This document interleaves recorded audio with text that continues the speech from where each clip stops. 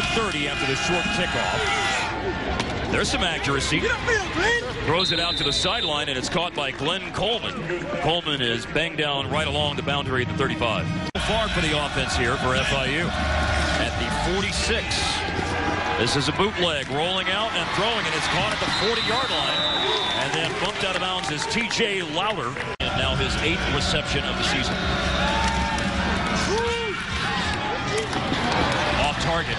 The first incompletion as Magoo was looking for Fred Porter out on the... Now FIU on the 8th play of this drive. They have 3rd and short, but they are going for the long ball. Magoo throws it, and Dejon Smith on the coverage of Glenn Coleman, incomplete.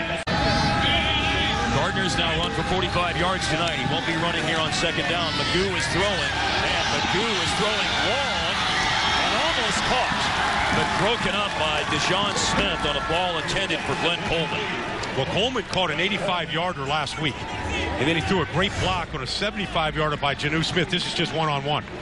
Dejon Smith loves this great coverage. Little hand checking, but not enough to warrant a flag. That's just great defense right there. Smith at 5'11", you can see the vertical hang in the slot. And Magoo is throwing. The ball's caught at the 40-yard line. And then out to the 45 is Coleman. Glenn Coleman tackled by Damian Barnes.